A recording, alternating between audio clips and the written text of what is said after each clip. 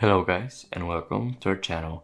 Today I'll show you how to enter factory mode on your Microsoft Surface Laptop 5 to reset it to its original settings.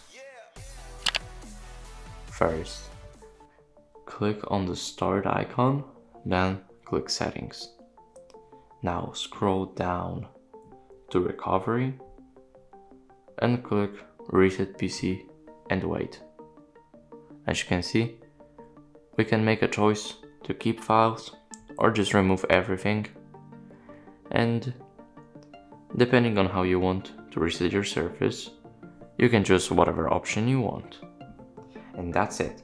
You've entered factory mode on your Surface Laptop 5. Don't forget to like and subscribe for more tech tips.